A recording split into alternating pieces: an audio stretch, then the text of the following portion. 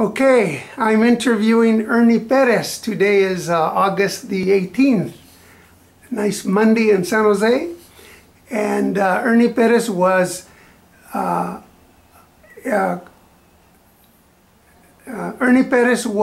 affirmative action officer in the county of Santa Clara in San Jose, California in the 1970s and 80s. And so let's say hello to Ernie Perez. How you doing, Ernie? Very good. Glad to be here with you. Good. Ernie, why don't we start by your telling me just about yourself and your family, your parents, grandparents, and siblings. But my father and my mother came from, my father and grandfather came from Mexico. I don't remember my grandfather, but my father came from Mexico, never went back, stayed here as a worker, and died here in San Jose in 1949. My mother's parents and brothers and sisters came from Mexico. She was born in El Paso. So we were a Mexican family, and for the first 20 years of our life, we lived primarily as a migrant farm family. I've got 8 brothers and sisters, and they were born in, I think, 8 different cities as we followed the crops around San Jose, around the county, the state, and ended up here in San Jose in 1940, and my dad died in 1949. His brothers grew up here. Do you know what part of Mexico they came from?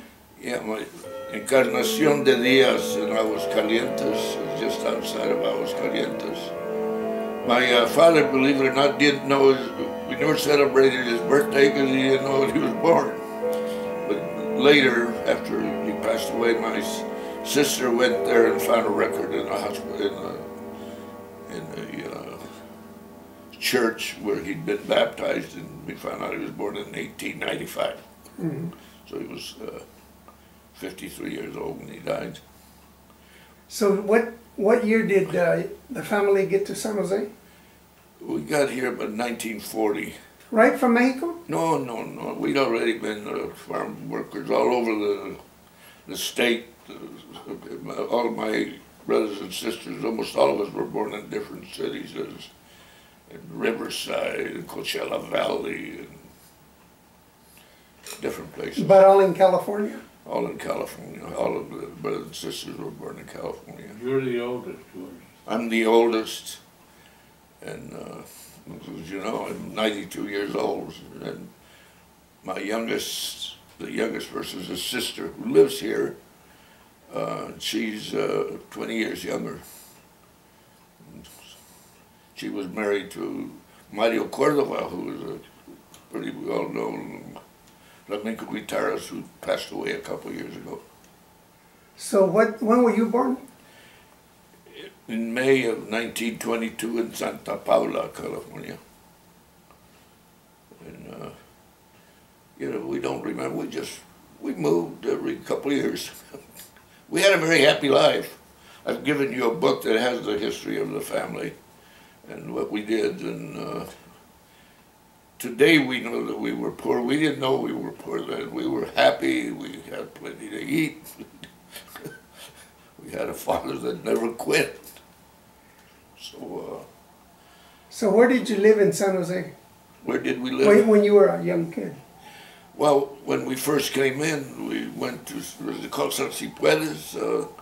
Rented a place there, and later somewhere else in San Jose. And then we finally bought our first home in 1944. By then I was 22 years old. In Royal Avenue in San Jose, an older home. In those days, $4,500. First home we ever had that had a living room. We remember that. And we bought my mother a refrigerator. Later we had telephone. We lived a good life. We really did. We didn't know we were on the lower scale of things. So where'd you go to school? I only went till 16 because the sad part was that my father, unlike others, that when I was 15, he'd say, well, I'll be glad next year when you're 16 and can quit school and need help with a family. And so I quit school at 16. That time I was going to Escondido, California, but we went different places, you know. Not good schooling, and only my three sisters completed high school initially, and none of the boys. But as you'll see later, it's this great country to us. We all had good lives here.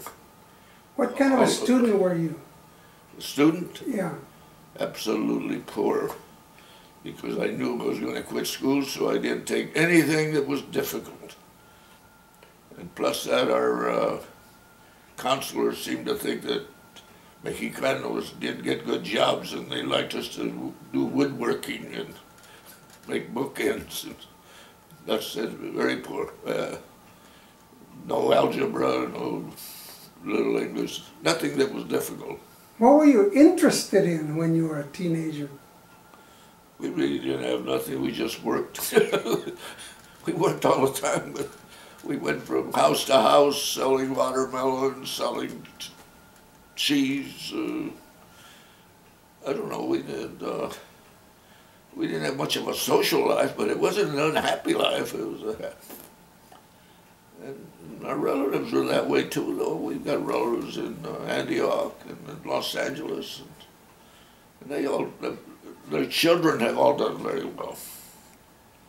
Not, you know, not as high as those of you that went to college and whatnot, but very well. The paper I've given you tells you, for example, here in San Jose, 4 of my cousins were police officers in the city of San Jose. One of them was retired deputy sheriff for the county. And our kids have really done a different matter. I think my grandchildren are all, they're all college graduates. It's close to 100%. And as I told you, you mentioned that you'd gone to USC. My second son went to USC through the Air Force, became a doctor.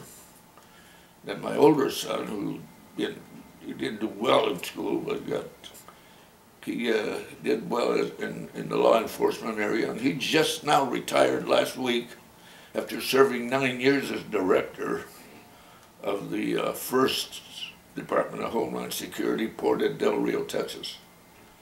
And incidentally, his sons, one of them is an ICE agent, which is, you know, immigration and customs. And the other guy is a graduate of the University of Texas. So they've done, I think, comparable to, the country's been good to them. To all of us, really, because even those of us, the reason I tell you this in that paper I give you, one thing that I've always found just maddening is the concept that apparently some people that are against a comprehensive immigration program, they contend that to let these undocumented immigrants settle here is creating a permanent underclass of undereducated people that will be a burden on the United States schools, health. And as you'll see in the paper, it hasn't been true in our family. And we had my father never went to school at all in Mexico or America. My mother went 3 years in America. And while they didn't immediately rise, I think we've all been fortunate. I hope that our great-grandchildren are as fortunate. I think I told you in my case, three of us, the 3 oldest in our family, I was then 20, and had a brother 18 and one 17. And we did what I think Chicanos did all over the place. We volunteered to go fight. And my dad did let us know that even though he was not a citizen, that he considered America to be his country. And he was proud that we went. And our relatives are all that way. I don't really know any relatives that were drafted. And, you know, so those are feelings. Well, I feel strongly that the undocumented immigrants are probably people like you, given a chance 10, 15 years from now, they'll be up, and they're not going to be lawn mowers and house workers, and they may be that for the first generation, but the ones I know, most have done well.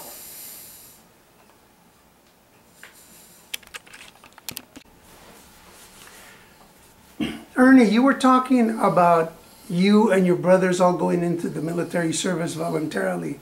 Tell me about that. Well, there were only three of us. I'll take the youngest one first, who was only 17.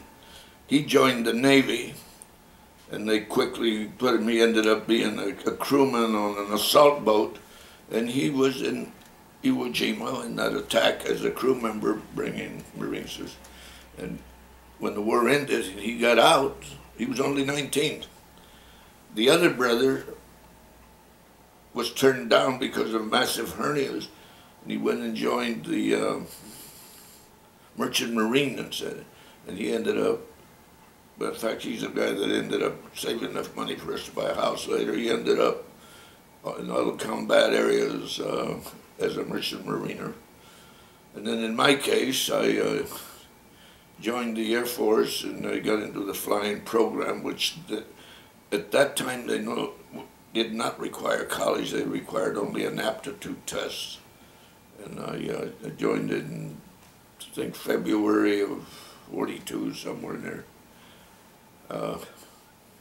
Ended up, went to pilot training at first, didn't do too good.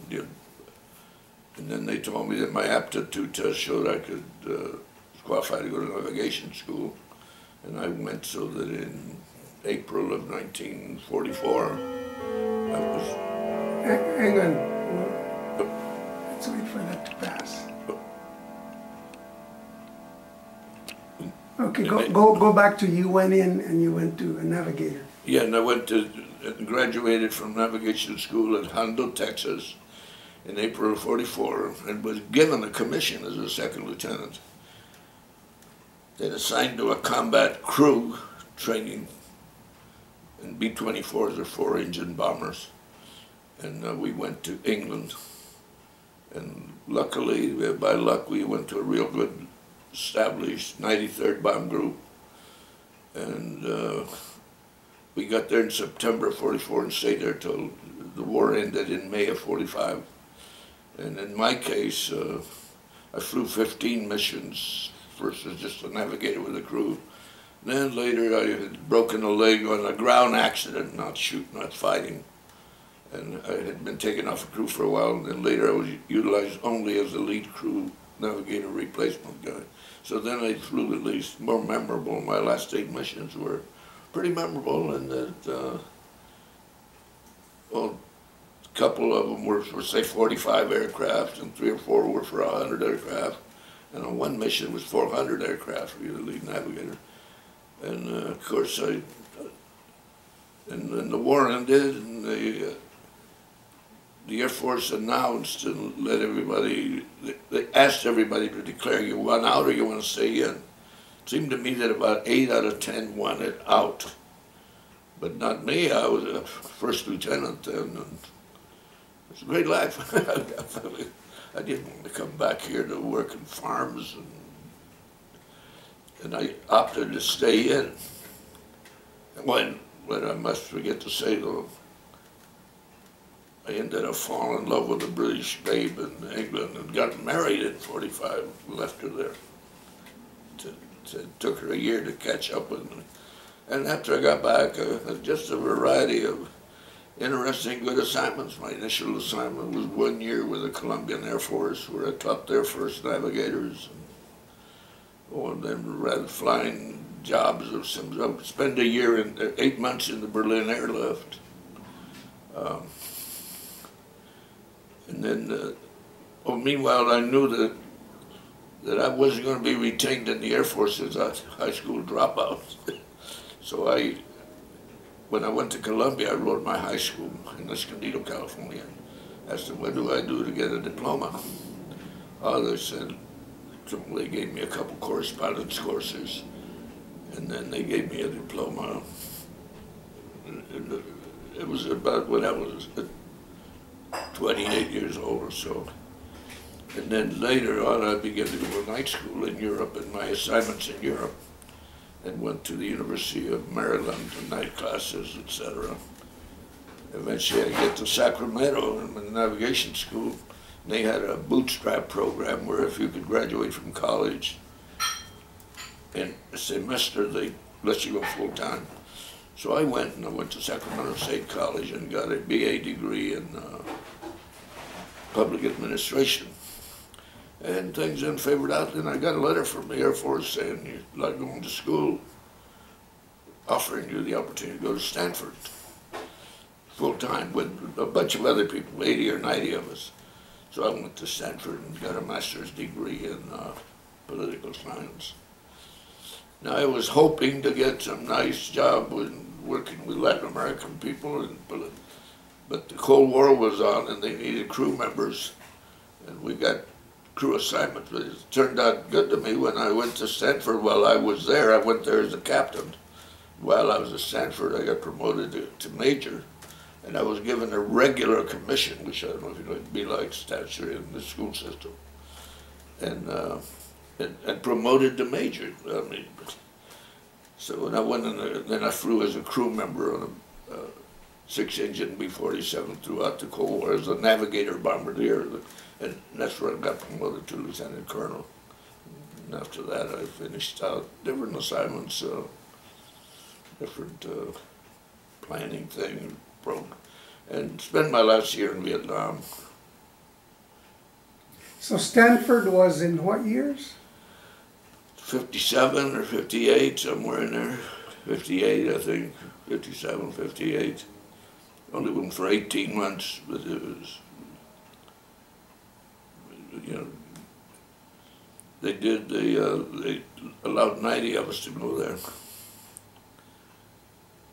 You as a college professor now, you might be interested in knowing what did happen to us, and toward the end, my advisor then, the political science director type, said he was having trouble with other teachers at Stanford because they had some teachers that found that most of us were people like me that didn't have much qualification, that good qualifications.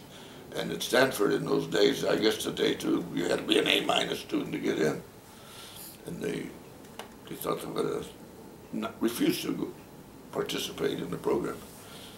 He told I told him I couldn't do it with them because none of you failed. They graded us. See, by being an outside group, they just merely would establish grade scores on the regular students, who were all, in their day, top students. And we were graded, and we did. I never, like even me, who would not finish high school, I never got a C. I got mainly A's and B's, and so did all of us. It just showed you that we just had the motivation that well, we were getting paid to go there, and we knew that that it would end up with probably better assignments. Were there other Latinos in the program with you? No, there weren't too many Latinos in the Air Force. Also, there were guys that I really admired. I seldom ran into Latinos, and that's because of the educational requirements to get into flight training. But when I was at the school at Mather, they had a group of B-52 pilots, and they had 3 Latino aircraft commanders in the B-52s, as I remember. But it was very, they weren't big numbers, but because of that, you know. I think later, you don't hear that, did you know who Delia Alvarez is there? Yes. You know, her brother was the longest ago. Mm-hmm. So that was the new incoming group. He went to University of Santa Clara and became a pilot, and then got shot down, and guys like that, but they were pretty rare. Not many, but they were, and the ones that I knew were good. To clarify, Ernie's talking about Ed Alvarez from San Jose who was a pilot and got shot down in Vietnam. Everett, yeah, Everett. Everett. He got shot down in Vietnam. He was a prisoner of war for a number of years. Yeah, he wrote a book recently, and I don't know if you read it. He wrote a book about his time spent as a prisoner of war. And then his sister, I worked with his sister in Santa Clara County. His sister ended up as a pretty high-level position. Huh? Ernie's talking about Delia Alvarez, and what did she do? When I first met her, she was just a management analyst in the county exec's office. Sometime after that, she got appointed as a director of personnel. In fact, Delia interviewed me for becoming the director of the county's Affirmative Action Program, Equal Opportunity Program. And she served 3 or 4 years as the personnel director. And then I don't know quite the title, it was kind of a medical thing. She went to a higher level and retired out of there. Impressive lady. I think she was the right.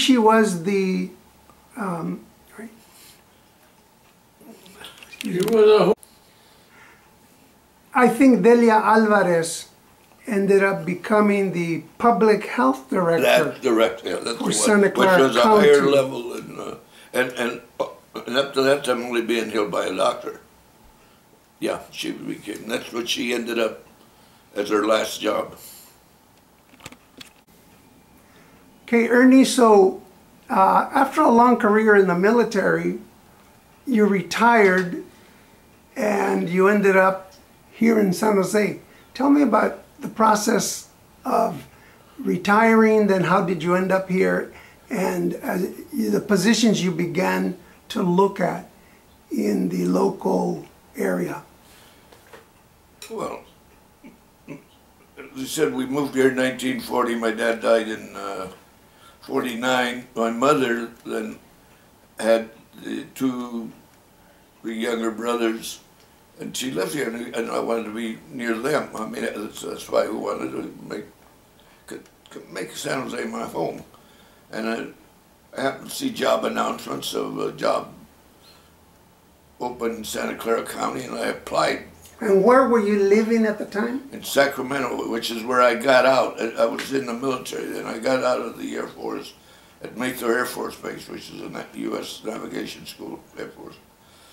And so when I was there, I applied for this job. I got a rather little, I was given a job as a management analyst, mainly a project officer, working on helping implement what was to be the county's first affirmative action plan, which was a plan that a community group had proposed to the Board of Supervisors, who accepted it and they adopted it. And I got a job working as a staff member of the guy that was given the job of getting that program underway. And I worked at that for 2 years. Then, as I told you, a higher level program manager 1 opened up in the Santa Clara County Transportation Agency, where excuse me, your hand is in your face. So. Oh, yeah.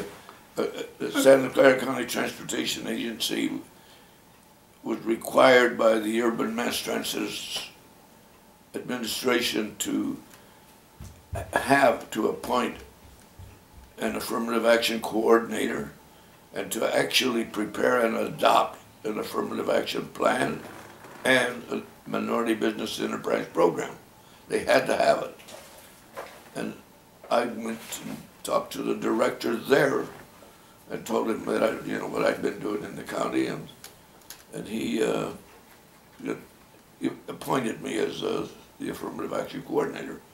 Very pleasant job working in all those areas, writing their plans, and 5 years later, the county established the Director of Equal Opportunity Division in the county, which was just a higher level program manager 3, And I applied for that and got it, and stayed in that position for the next 10 years. And finally decided to retire from the county in 1990. And the years have gone by since here in San Jose. So you went to work for the county in about 1980? I went to work for them in 1974. Okay, that's when you were a management analyst. Yeah. Okay, 74. Yeah, and I just stayed in the county. All these jobs were under the county. Right, and then you became the Affirmative I worked for 2 Action years in that, 5 years as a director of Affirmative Action Coordinator. That was 1980, up to 1980. Then I worked as a director of Equal Opportunity Division until 90, and then retired. Okay, so being the director of, is it Equal Opportunity? Equal Opportunity. Okay, so as Affirmative Action Coordinator for the County of Santa Clara, what did you do and what was going on around you as far as the community, the Latino and minority community in the area? Well, obviously the first thing I did, I had to personally write an updated, more comprehensive affirmative action plan that was adopted by the board, and then subsequently wrote new plans every 2 or 3 years. The plans merely established what the composition of the total workforce, and the purpose was to carry out the County Board of Supervisors policy. Or hope was that the county would eventually have a workforce that mirrored the community in terms of sex and ethnic backgrounds, believing that that was essential not only to give equal opportunity to all people, but for the county to do its job correctly. While there is where I had the good fortune to meet Jack Brito, who was the assistant director of the Mexican American Community Services Agency. And they worked on their own with board members, city council members, to adopt and pursue to try to get a greater increased representation of minorities, especially in positions involving public contact, like policemen, social workers. They themselves, we didn't do the hiring. That is a long, slow process. Oh, and a minority business enterprise program. When I went to a transportation agency, less than 5% of the county's money on project went to minority contractors. By the time we left and had our program well underway, it was over 25% went to them, which was very good. So that was, we did not have hiring authority. We did not have quotas. You didn't appoint somebody just to, but you certainly worked at, and the board was great, and that they themselves firmly believed that they needed a county sheriff's department that reflected the community, that they needed in the hospital people of, and particularly in those days, Hispanics were a little over 20% of the population, and were poorly represented initially. Very slowly, but up to today, things are much different. So, Ernie, as the Affirmative Action Coordinator of the county in essentially the 1980s, who were other Latinos who were in positions of leadership in city, county government? Really, we had several board members became there, namely, and then one of the board members, you probably know his name, he went on to become the mayor of San Jose for 2 terms. Who's that? officially what's... Ron, you're talking about Ron Gonzalez? Yeah, Ron Gonzalez, yeah. He was a board member in the, and there was another one that I only knew in passing, who passed away long ago, who used to enjoy talking to him as a board member because he had been in the Air Force, had been a pilot, and had flown in the famous Ploesti raid. But there weren't many. There weren't probably a dozen. Who are you talking about? You said elected officials. No, but just who are you talking about? This person who was also an Air Force officer. Calvo. There he goes, Calvo. Calvo, what was his first name? Victor? Well, what was he? He was a board member. Of the county board of Board of Supervisors. Okay. You mentioned a few people at the city of San Jose. But I tell you what, you stop that a minute. There's a guy. Okay, I know, but I'm not interviewing him. I'm interviewing you. Okay. Jack was the guy that knows. But I'm just saying, I'm interested in you right now. Back to who did you know at the city? City of San Jose? Not working with. The guy I knew well was Rafael Jimenez, of course. And who was he? Oh, he was an affirmative action officer, another job. I guess he ran or worked with model cities. He was one, but there were a number in the city. I just didn't know most of them. We had our own little world in the county. Were there many Latinos who were in the police department, sheriff's department, probation department, city parks and recreation, anything like that? Well, the sheriff's department's the one I knew best. When I went there were less than 5% when the hope for representation should have been 20. They eventually, through, and people like your friend Brito had a lot to do with convincing the sheriff to push, to recruit, to encourage, so that today you're, at least in the city and the county sheriff's department, and I'm going to guess at the police department, they're pretty well represented today, but it was a slow process over the period of 20 to 30 years. There was never a time when you said, hey, we're going to hire the next 5 Hispanics. It wasn't done that way. It was, they get out and recruit them, get them to, but you may know that at the time the Hispanic community itself didn't realize that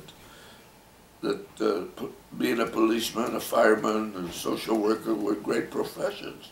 And they themselves didn't realize the opportunities that would be available in there. When they did, slow process, and I think many of those goals have been attained,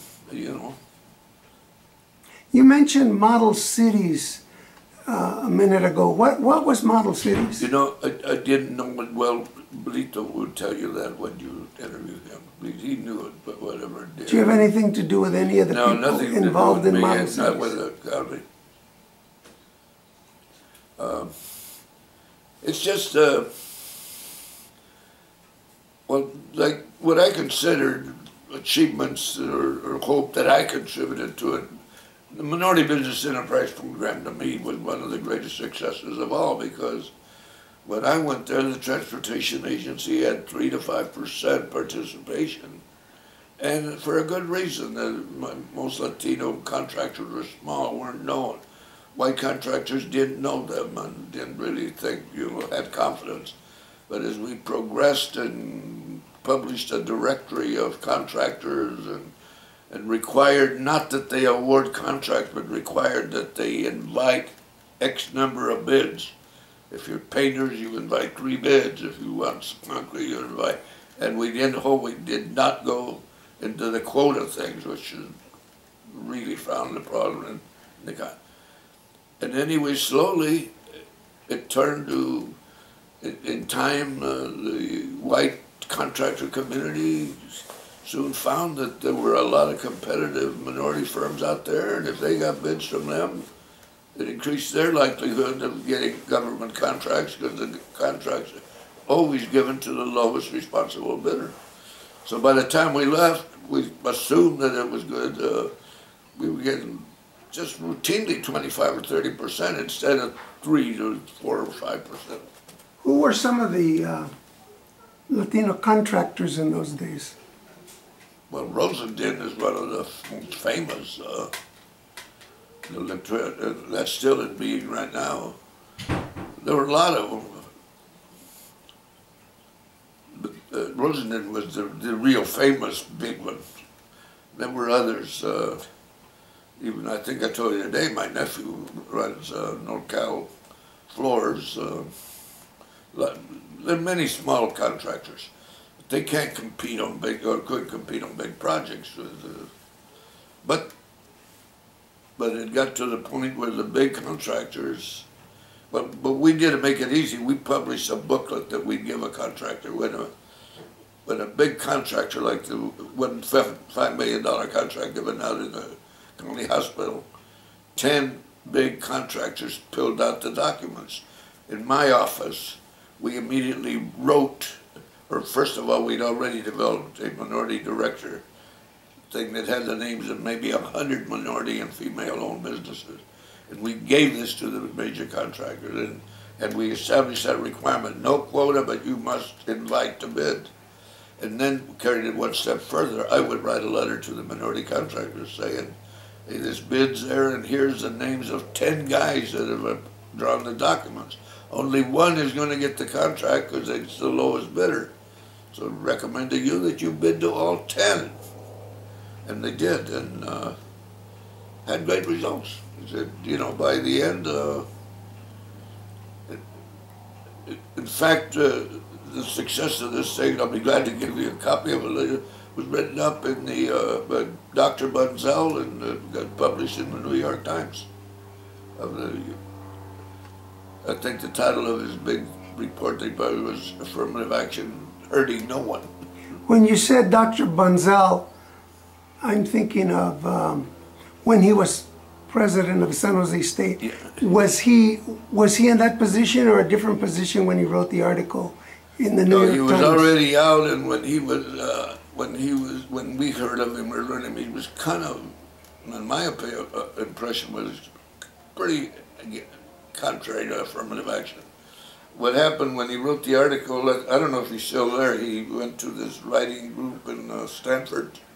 Yeah, I'm an ex-police chief, and I happened to read an article where Bunzel had written that contractors were trying to get all the different counties and cities to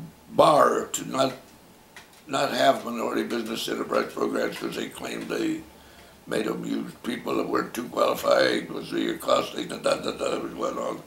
And I wrote Bunzel then as, from my position in the county, saying, hey, that's not the way it's working, and gave him what we had. I said, here's the beauty of what's happened here. We're not doing it that way, and it's very successful. And lo and behold, I guess he wrote it up our way. But that's what he was then. Next time I'll send just for your info, I'll send you a copy of it. I don't know if Jack has got the handy that I'd given him one.